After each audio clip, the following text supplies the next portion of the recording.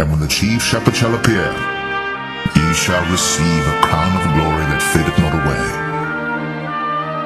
Blessed is the man that endureth temptation, for when he is tried, he shall receive the crown of life which the Lord hath promised to them that love him. And what is our destiny? To be in this truth. To be in this truth and to make it to the end. As it is written, to finish the work, like Yahushua said. I've finished the work, you know. The Apostle Paul said the same thing.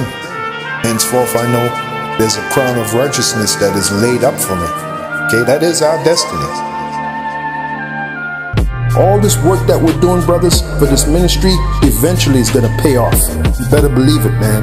It's going to pay off like you'll never believe, okay?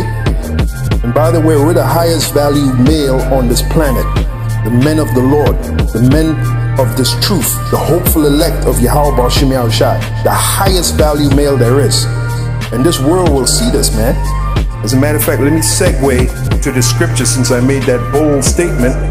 Let me back it up. The greatest thing you can have is this knowledge of this truth, man. There is nothing more greater. This is the highest value there is. This is the most expensive money there is, this knowledge, this truth.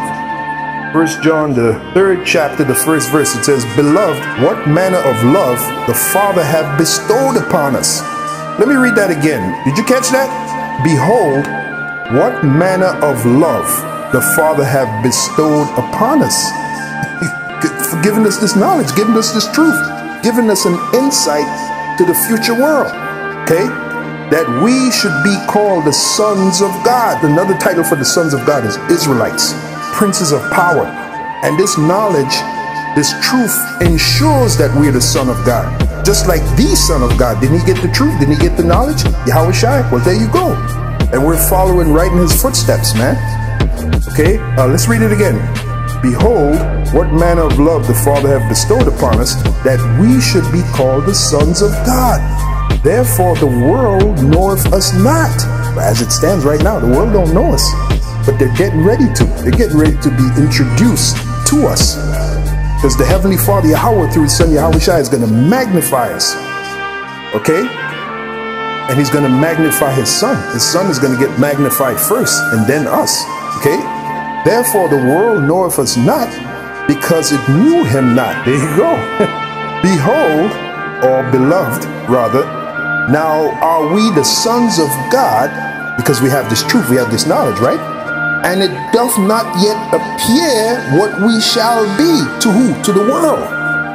But we know that when he shall appear, and that's what we're waiting for Yahushua to appear, crack them skies with the angels, right? The chariots, the whole nine.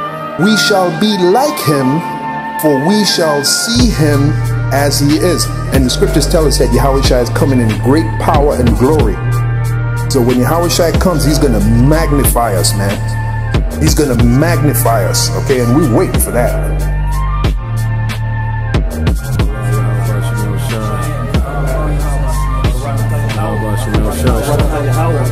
Barakatah Yahushua, Barakatah Yahweh, Barakatah Yahweh, Barakatah Yahushua.